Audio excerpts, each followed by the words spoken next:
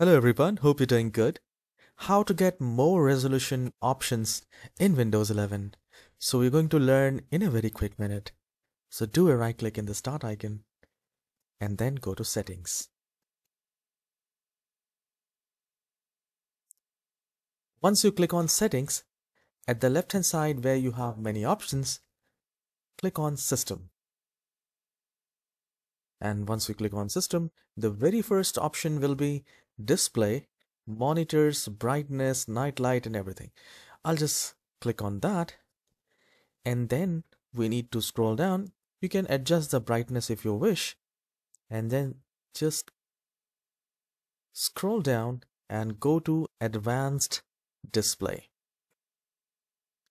And once you click on that, you will find the desktop mode, active signal mode, bit depth, and then go to display adapter properties. And once you will click on that, you will see a new window which will say list all modes like this under adapter.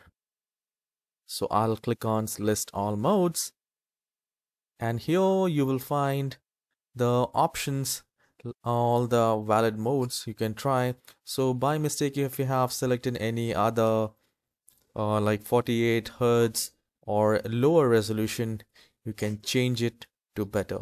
Even if you're using 48 Hertz, you can change it to 60 Hertz. So just check right now and just click on that and tell me the difference if you have found it. So this is how you can get more display if you have options, and you can also change the hertz as well.